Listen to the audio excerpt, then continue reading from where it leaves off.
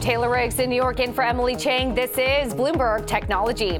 Coming up in the next hour, tech strong. U.S. tech jobs stand out in an otherwise rather disappointing August jobs report. We'll explore where the jobs are and what skills are in demand. Plus, vape warning. The CDC says sudden serious lung illnesses have struck some people who use vaping devices that contain THC. We'll have the details. And secret pact. Several car companies band together with California to cut carbon emissions, even as there are federal efforts to ease restrictions on car makers. President Trump calls the action illegal, and now the Justice Department is investigating. But first, to our top story. As the trade war escalates, the job market decelerates, or so Friday's U.S. jobs report indicates. Total non-farm payrolls for August came in at 130,000. That's about 30,000 below what was expected.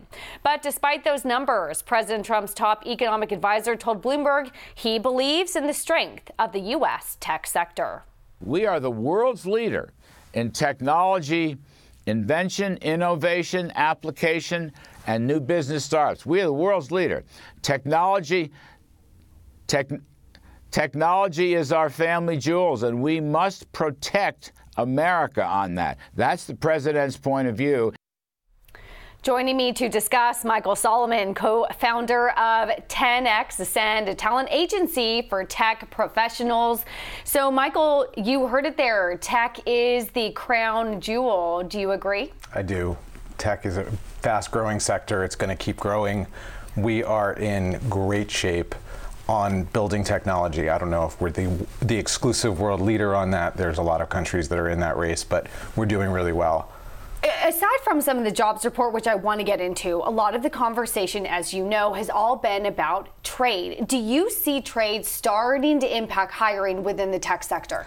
Not directly, but I think that what we're seeing is trade and the trade war influencing the overall economy, and we're hearing talk of hiring freezes, we're hearing talk of layoffs, we're starting to see that, and what we're seeing in the tech sector is companies are trying to hire much more quickly than they were before, I think for fear that somebody's going to say, so somebody's going to pump the brakes. So the last CTO we helped negotiate a job, they moved very quickly and were very willing to give us what we were looking for that person.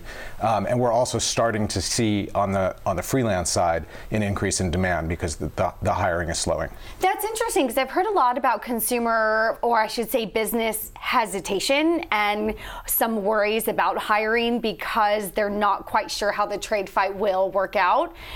So you're seeing the opposite. You're seeing companies speed up hiring to get ahead of it? Yes. They want to get the people in these key roles before somebody at the top says hiring freeze. Very interesting. Okay, so talk to me about today's jobs number. As we know, the headline number, not so good. Digging down within the tech sector, how did we do? I think the tech sector is going strong and is going to keep going strong. We're going to see changes that are coming to the rest of the economy as a result of the tech sector. We, in the tech sector, are creating so much efficiency and building such great products and technology and software that we're eating a lot of other jobs. And we're just at the beginning of seeing what's going to happen. But as this downturn comes, and it will, we're going to see a lot of jobs that go away that are never going to come back. I want to come into my terminal here at GTV Go. From the market's perspective, software has outperformed hardware as we think that software is less vulnerable to the trade war. Correct. Are you seeing that play out within the job market? Not directly, but I think we're at the tip of that iceberg because as companies are having to really rethink their manufacturing chains, they're having to rethink everything around technology. Everything around hardware, everything around software, and where they're manufacturing and how much it costs. I mean, we're seeing a lot of companies start to prepare consumers that you're going to be eating some of the costs from this trade war. It was very interesting within the jobs data. We noted that more people are working more jobs, 2 or 3 jobs, frankly, because one job doesn't cut it anymore. How does that fit into your gig economy? That was a really notable part of the report. The section of people who are dissatisfied or not able to make enough money and moving out of full-time jobs because they can't get them into the gig economy is growing. We're going to see that. That's been happening for years. That's going to keep happening. For a while, I believe the public thought that the gig economy was an action of choice. And I think for the people we represent at the very highest levels of technology creators, it is a choice. But for many people who are doing 2 and 3 jobs, it's because they can't get a job. And that's where the jobs numbers that have been coming out are a little bit misleading. They're both misleading because they don't really factor in people who have really fallen out of the unemployment numbers, but they're also misleading because they're not counting these people who end up in this category. Mm-hmm. A decade ago, San Francisco was the only place to do tech, or San Jose, right? Silicon Valley. More and more, it's spreading out geographically. DC, New York are within the top 5 of places where tech jobs are being listed and created.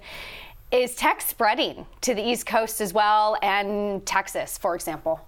Everywhere. And any company that thinks they're not a tech company isn't going to be around in a long time. Like for a long time. It's like this is how you have to be thinking. You have to create efficiencies. There's so much opportunity between automation and AI that if you're not thinking about this stuff, and the societal implications are massive and scary, but from the standpoint of being a business owner or running a company for shareholders, you have to be looking at this. I mean, McDonald's bought 3,000 kiosks to replace cashiers. That's the beginning. We've all heard about the driverless car revolution that's coming. We're going to see it across so many sectors. Well, and we're talking later this hour about Goldman Sachs trying to hire some coders as well. So great analysis. That was Michael Solomon of 10X Ascend. Thank you for joining me. Now in Japan, Rakuten has pushed back the launch of its mobile phone service originally set for next month. That sent shares of the e-commerce company's giant down by the most since May. Rakuten says a limited trial will begin October 1st, and the full-scale rollout will happen between a month after that and the end of the year. Coming up, Huawei tries to circumvent U.S. trade sanctions by exploring Gmail alternatives and updating its flagship phone, the P30 Pro. More on that, as well as expectations ahead for next month's U.S.-China trade talks. And if you like Bloomberg News, check us out on the radio. You can listen to us on the Bloomberg app, Bloomberg.com, and in the U.S. on Sirius XM. This is Bloomberg.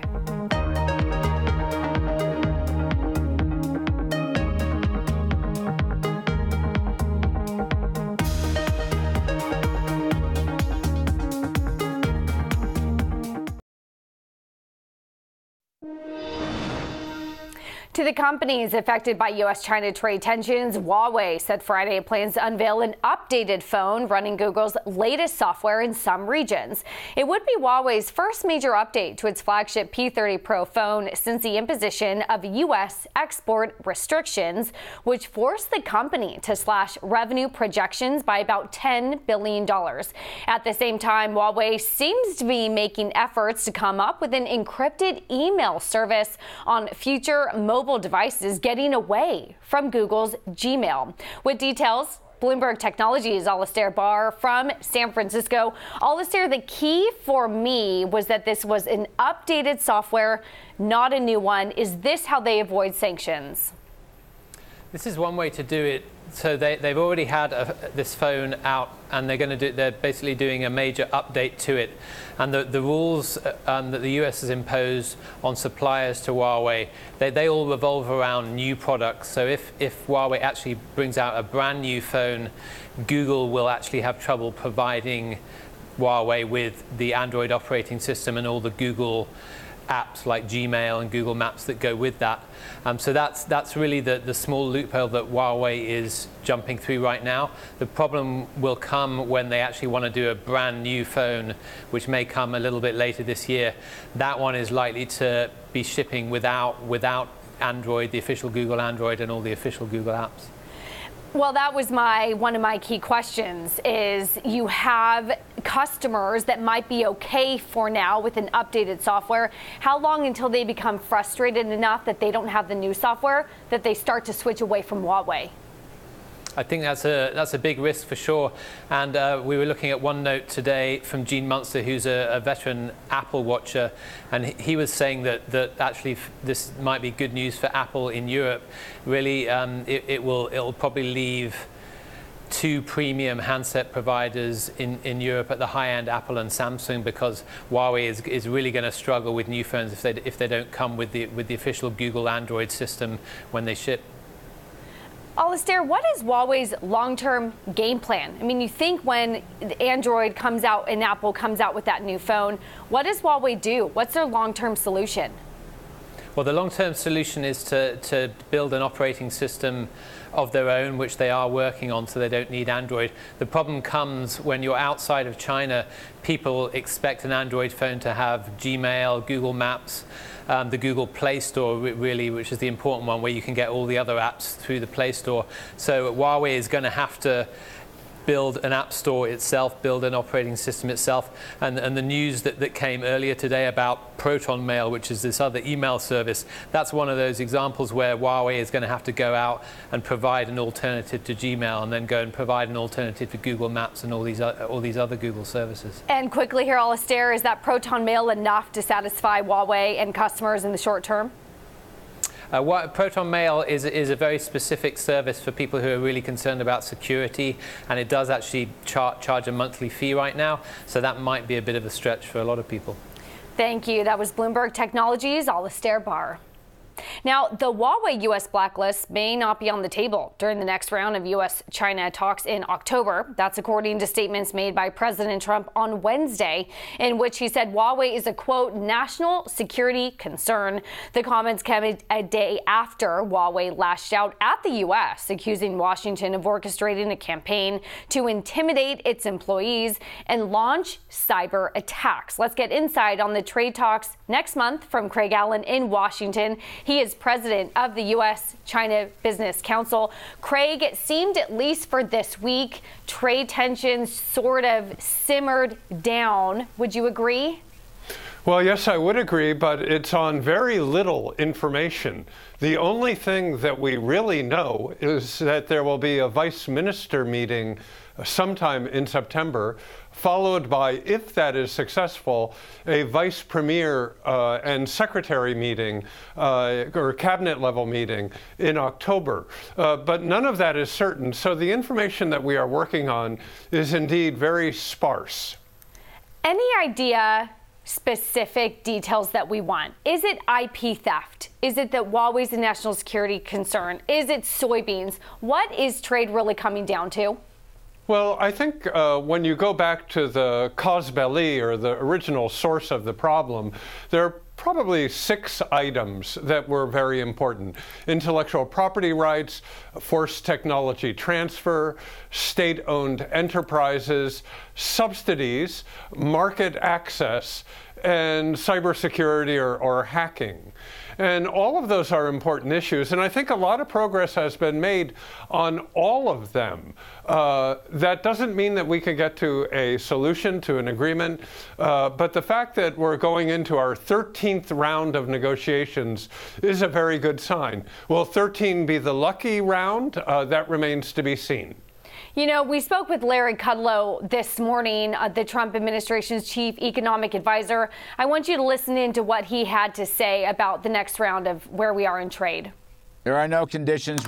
They're coming to talk, and we welcome them with open arms. Our team would like to go back and pick up where we left off in the May talks. Whether that will be possible remains to be seen. I don't want to predict it. All I know is we got a new round of talks, and I think that's a very hopeful development. Craig, your reaction? So this is number 13, and the fact that the two sides are meeting is a very good thing. At the same time, I wouldn't want to exaggerate any shift on either side. And indeed, we have quite a few new sanctions in place. We have tariffs going up on October 1. We have another very large round of tariffs going up on December 15th. So does that help negotiations or hurt negotiations? Are we closer to a deal or further away from deal? And I think time will tell. I appreciate Larry Kudlow's optimism, and he knows a lot more than I do, and I hope that he's right, and we have to wish the negotiators well. Talk to me about those next round of tariffs. On September 1st, as you mentioned, within the technology sector, you had AirPods, a lot of hardware devices that really hit the consumer come into effect. December 15th, as we know, retail, holiday, shopping season. What are you looking for in those December 15 tariffs that could really hurt the consumer? So on December 15th, there will be $170 billion worth of imports, which will be subject to 15% tariff. Now, that's a lot. It's a lot of imports and it's a lot of tariff. And it will absolutely have an effect at the till, at the cash register. This will be inflationary. Now, that's on top of, as you just said, September 1 tariffs and another round of tariffs coming on October 1. And so this will have an impact on CPI. It will have an impact particularly on lower income Americans. A tariff is only a tax, and it just happens to be a very regressive tax that affects low income Americans more than others. And we're about to begin to feel the impact of that, I regret to say. You talk about how the devil's in the details, and I think both sides want a deal, but the problem is getting there and meeting in the middle. Huawei, for example, I know you can't speak specifically to it, frankly, though, is a non-starter from the Chinese side and from the U.S. side, it being a national security concern. Where do we stand generally as it relates to national security and trade, lumping them together, and then you get Huawei? Well, that's a very complicated question. Now, Huawei is a perfect symbol of the complexity that we face here. And the arrest of the CFO, Meng Wanzhou, in Vancouver, awaiting extradition to the United States, again, is a point of real tension. So, but listen, the president has said that he is willing to consider this as part of the trade deal. He suggested otherwise as well. But having said that, we have mixed national security and trade policy. Not a good thing to do, but it's already been done. So from a Chinese perspective, I understand their negotiating position is that they want to settle this deal as well. That adds complexity, but it doesn't make it impossible. Certainly a plea bargain, some sort of an arrangement can be made by which Huawei admits to breaking U.S. law without necessarily admitting that they broke Chinese law. Such a deal is possible, and I'm sure such a deal is being considered. Like you said, very complicated, clumping the two together. My thank you to Craig Allen of the U.S.-China Business Council. Coming up, health concerns continue to stir around THC vaping, but what does that mean for the e-cigarette companies? We discuss next. This is Bloomberg.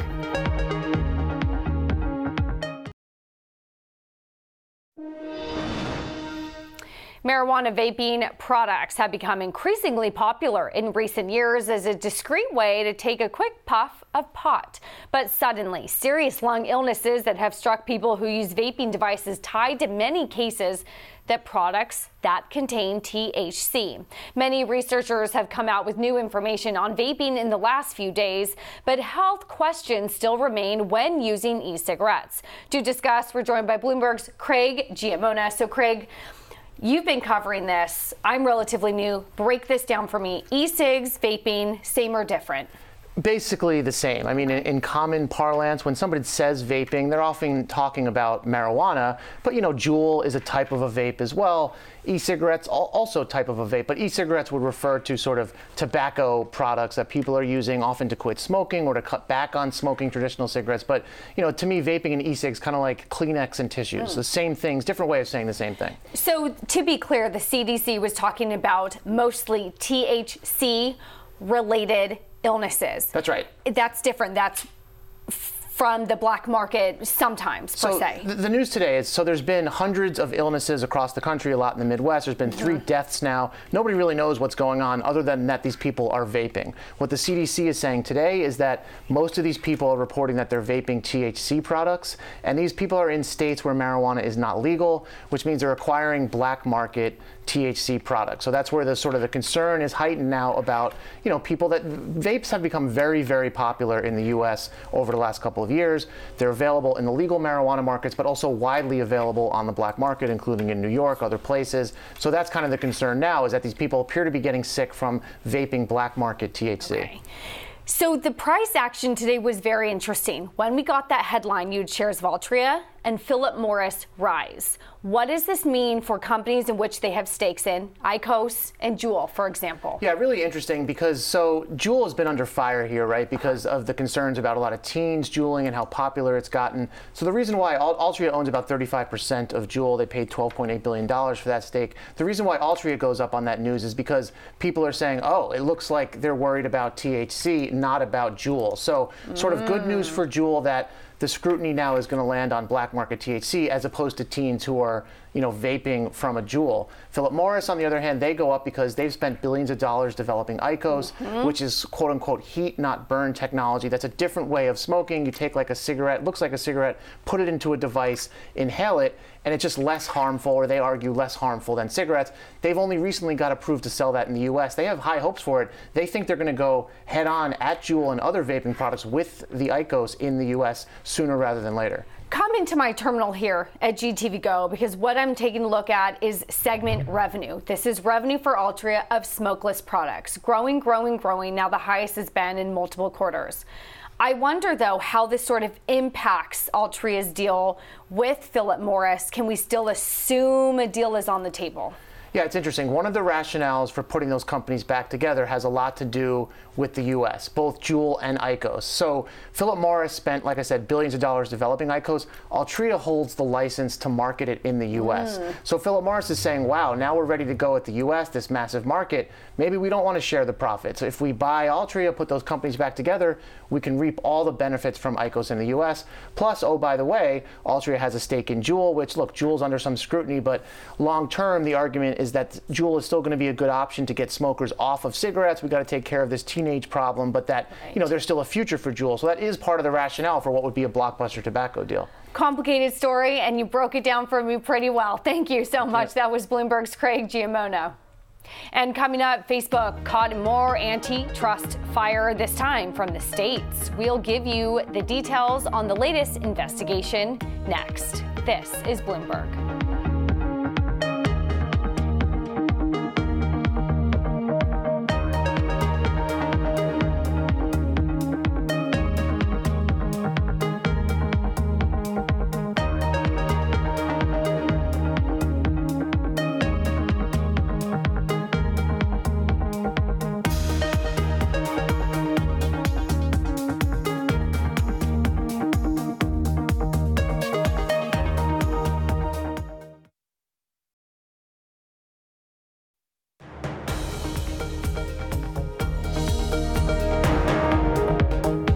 This is Bloomberg Technology. I'm Taylor Riggs in New York, in for Emily Chang.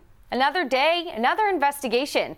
Facebook now joins Google in the crosshairs of a multi-state antitrust probe, adding to the scrutiny of Silicon Valley tech giants. New York Attorney General Letitia James is leading a bipartisan coalition of states probing whether Facebook, quote, stifled competition and put its users at risk. Joining me to discuss from D.C. is Bloomberg's Ben Brody.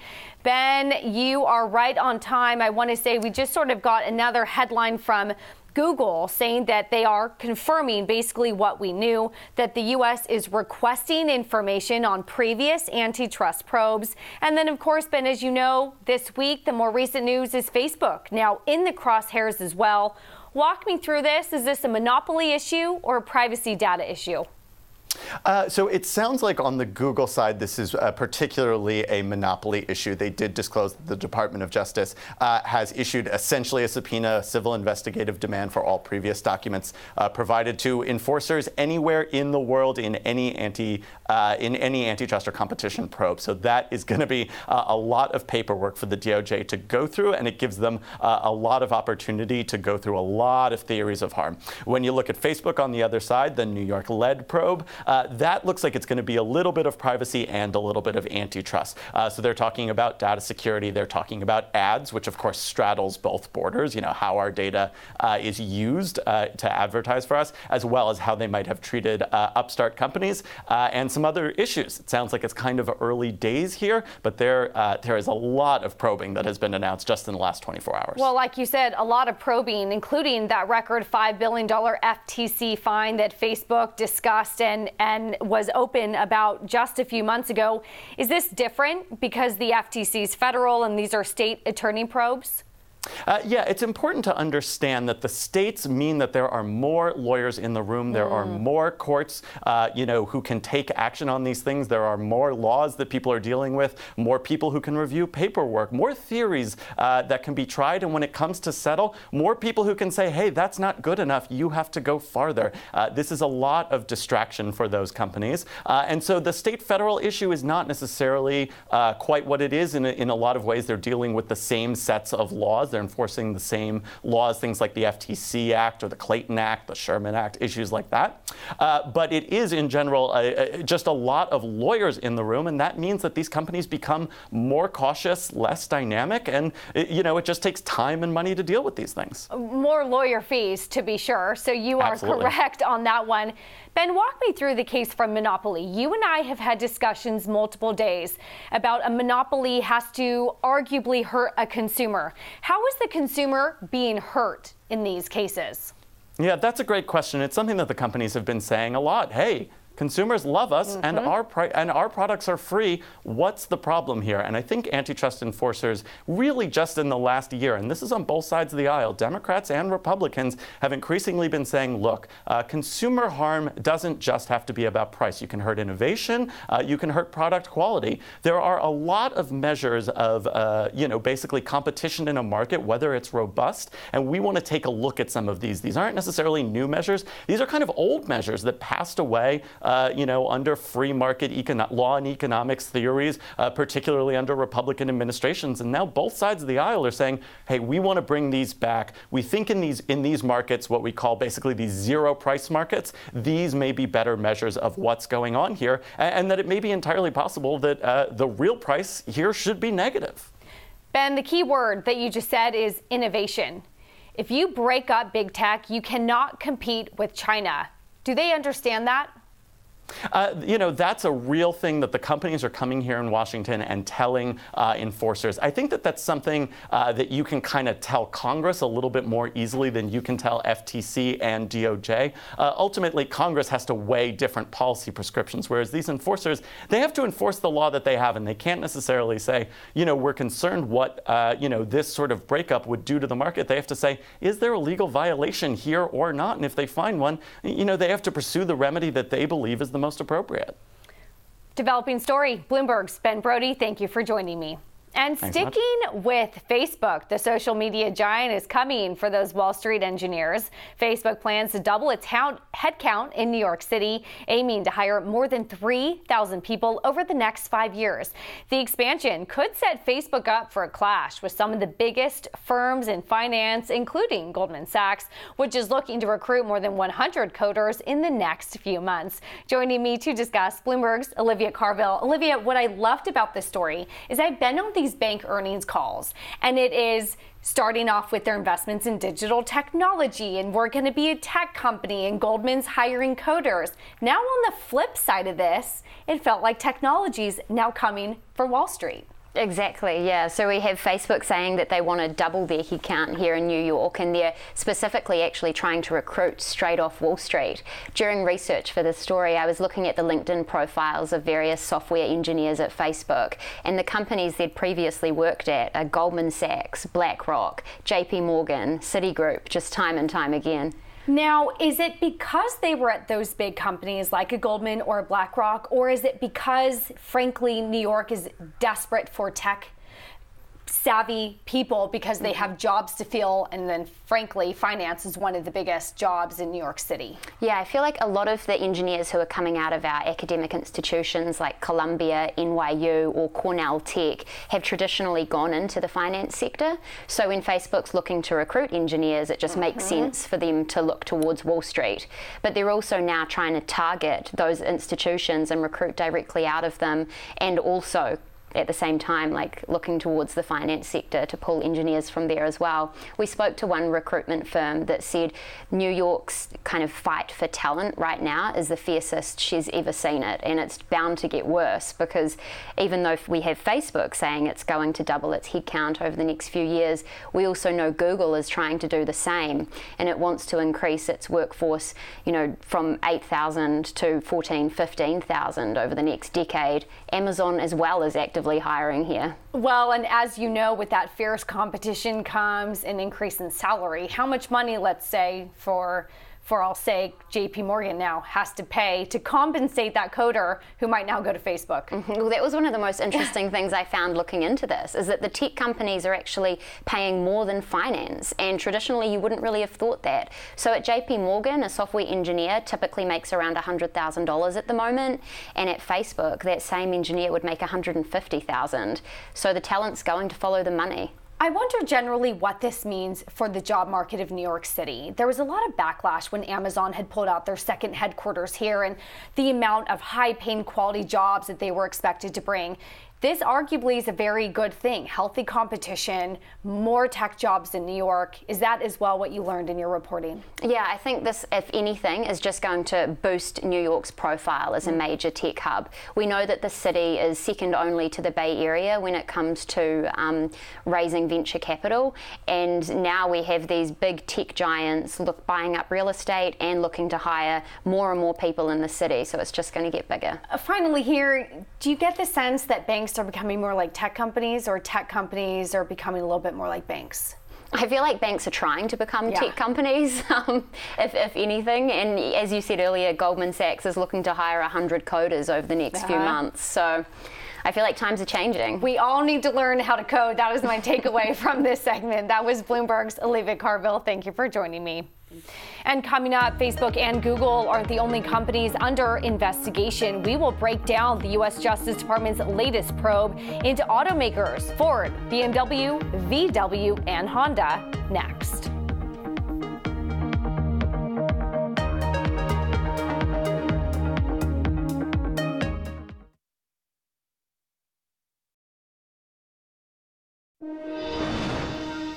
The U.S. Justice Department has launched an antitrust investigation into 4 automakers who made a deal with California on tougher vehicle emission standards. Honda, Ford, BMW, and Volkswagen agreed with California's clean air regulator to boost the fuel efficiency of autos sold in the U.S. through 2026. This is in defiance of a proposal by the Trump administration to ease back those national standards. Joining me to discuss is Bloomberg's Craig Trudell. So, Craig, a very sort of complicated story.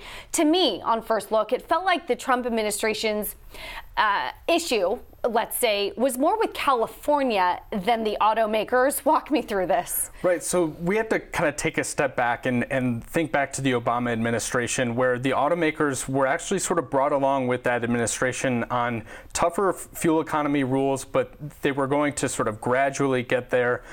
You got to the point where toward the end of the administration, the car makers got a little bit concerned about maybe these rules are going to be too tough. They wanted them softened a little bit, and they got that with the Trump administration. But what the Trump administration did was kind of go overboard. They really wanted to water things down. And California, which for years, because of the pollution problems that they had, especially in the cities back in the 70s, they've had an ability to set tougher rules. Right. And what the automakers didn't want was for the feds to set significantly weakened standards and California to keep theirs. It would result in sort of having to meet these wildly different rules depending on where you're selling in the U.S. So like you said, a federal and a California fight leaves these automakers in a period of uncertainty, which arguably is the worst case scenario for them. We have some statements from these automakers doing their best to say that we're cooperating. We are here ready to talk to the U.S. Justice Department. What are the automakers saying? So what they wanted was for the Trump administration to take a look at the rules, kind of, do a little bit of nipping and tucking here. But what they didn't want the administration to do was to go to war with California, which they essentially have done. And so what you had was Ford, Volkswagen, BMW, and Honda go to California and say, hey, let's, dial the standards back a little bit in California, but we'll agree to hit these tougher standards that you're setting as long as there can be sort of a peacemaking deal here. And the Trump administration today took the most drastic measure yet to really say, oh no, you don't, automakers. You're sort of you need to come back into our camp sort of deal. So they're caught in the middle here. One lawyer in that story asked if this really was an anti-competitive case or if it was more of a pro-competition, a pro-competitive case. What do you make of that? I think what the point the professor was trying to make, and what some others are worried about, is just the idea that this is a situation where the DOJ is sort of stepping in to say, if you cross the White House, you're going to hear from us. I think with the automakers, they want to compete on fuel economy because they know that they're going to have to in other parts of the world. And even the Fords of the world, while they sell a lot of F-Series pickups and that's their bread and butter business, they understand and appreciate that they sort of have to get with the times.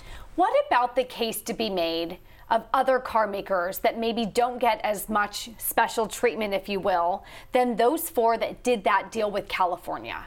So what you have is a situation, too, where the automakers that didn't get in on that deal are really sort of nervous. You had a report recently that maybe Mercedes-Benz was going to get in, but they're caught in the middle of the trade war and nervous about crossing the White House. Same with General Motors. We just had Mary Barra visiting just yesterday. So all of the automakers, what they really want at the end of the day is certainty of being able to plan for their products. You have to plan 4 or 5 years out before a new model is brought to market. And it's really difficult to do that when you don't know the rules of the road. Yeah, very, very interesting. Thank you. That was Bloomberg's Craig Trudell. And still ahead, a quarterback's huddle. Signals aren't the only ones fans will be paying attention to in NFL stadiums this year. We look at how the league is boosting in-game Wi-Fi for fans. That's next. This is Bloomberg.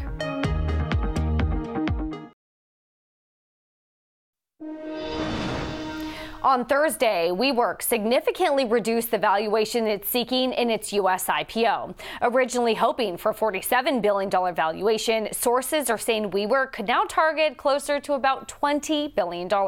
Co-founder Adam Neumann is feeling the heat, but one of the company's most powerful investors could be hit even harder. SoftBank and its affiliates own about 29% of WeWork, which means it is tied up in a big way. To discuss, I'm joined by Bloomberg Technology's Sarah McBride. Sarah, I just have to ask, how does SoftBank respond to a valuation that is half of what they thought it was? Champagne corks. Just kidding. I think that, our reporting showed that there is a lot of consternation about this inside SoftBank, particularly at the Vision Fund, which was not nearly as enthusiastic about investing in WeWork as other parts of SoftBank, and there's a lot of tension now within the company over this investment. Sarah, within that tension was a meeting between SoftBank and Adam Neumann of WeWork. Any indication of how that meeting went and the tension in the room? Well, earlier this year, we know that Adam Neumann had told Masayoshi Son that by IPO, the valuation would be at least $47 billion. And now, as you said, it looks like the valuation is going to be closer to around $20 billion.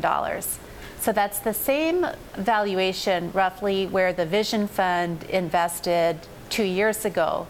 But after that initial investment, which was over $4 billion, SoftBank, other parts of SoftBank, came back and invested over $6 billion more. So, and most recently at a valuation of $47 billion. So those investments, if that $20 billion valuation is right, are going to be very underwater. Sarah, we know the story that SoftBank is an investor as well in Uber. That IPO less than stellar. Any indication that this is also some hesitation given the IPO market right now? Well, I should say that SoftBank was a large investor in Uber. It was Uber's largest investor, but even then it was only 16%. Now we're talking about 29%. So that's a huge, huge stake. I'd say almost unheard of. And so SoftBank is already dealing with Uber's IPO not going very well. It's trying to raise more money for its second vision fund. WeWork is a large investment in the original vision fund. And so SoftBank was hoping to be able to point to a big gain here. It looks like that's not going to happen. It's going to hurt it with its fundraising for the second vision fund and just be a little bit of a black mark on SoftBank overall. Sarah, quickly, you talked about fundraising for that second fund. There were reports that SoftBank was lending money to an employees at a 5% rate in which to invest. Any sign that that's also a lack of demand? I'm sorry, I didn't quite catch that. A lack of demand given for that second round of fundraising for Vision 2? Oh, right. I mean, yeah, I think this is really hurting it as it goes out and tries to tout previous successes for Vision 2. It's got a couple. I mean, they made money on Slack. Guardant Health is doing pretty well, but those are much smaller investments compared to its investment in WeWork. Great breakdown. That was Bloomberg Technology's Sarah McBride. Thank you for joining me. Now, finally, the NFL season kicked off Thursday night with Green Bay Packers defeating the Chicago Bears. But not every eye in the stadium was glued to the action, partly thanks to the NFL re-upping its partnership with Extreme Networks. Thanks to the deal, Extreme will provide Wi-Fi and Wi-Fi analytics solutions for the next 3 football seasons and 2 Super Bowls. I spoke with the CEO, Ed Meyercord, about what data the NFL is downloading thanks to the deal. The NFL is all about fan experience. So we provide the infrastructure connecting devices to the applications running in the cloud.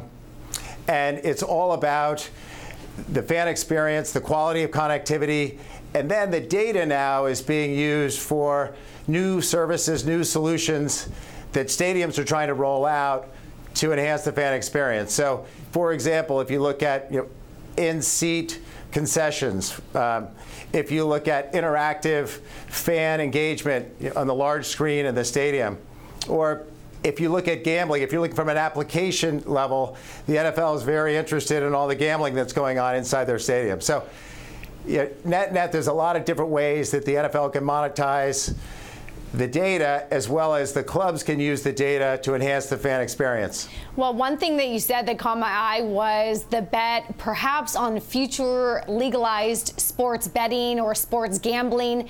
How big of that is an issue with the partnership with the Wi-Fi? Well, it's important because they want to see what's going on in the stadium. So when fans are at the game, they want to understand what they're doing and what apps they're using. So it helps them in their discussions with the different gaming providers and gambling providers. Talk to me about data privacy. When I think about Wi-Fi, trying to avoid going on a Wi-Fi server or Wi-Fi network, it's because when you know you go on Wi-Fi, there's the potential to get hacked. How are you protecting privacy? So we do that with software. And you're spot on, because security is obviously a huge issue.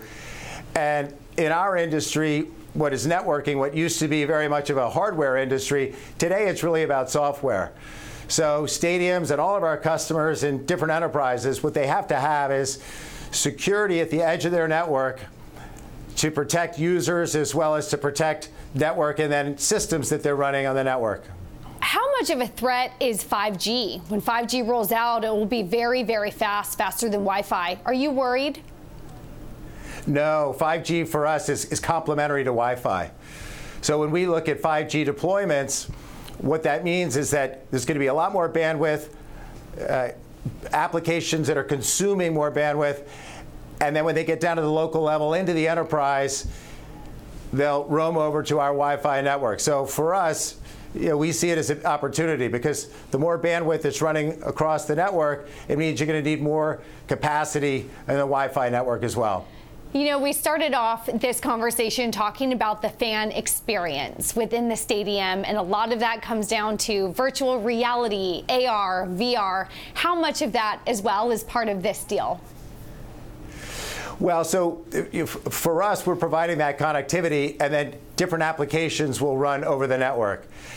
Gaming, as you probably know, has been one of the fastest growing areas in sports. So esports has taken off. So the gamification of different games in the NFL or players or different simulations, these are things that are probably going to be part of the future of the fan experience. That was my conversation with Extreme Network CEO Ed Meyercord. And that does it for this edition of Bloomberg Technology. And Bloomberg Technology is live streaming on Twitter. Check us out at Technology, and be sure to follow our global breaking news network at TikTok on Twitter. This is Bloomberg.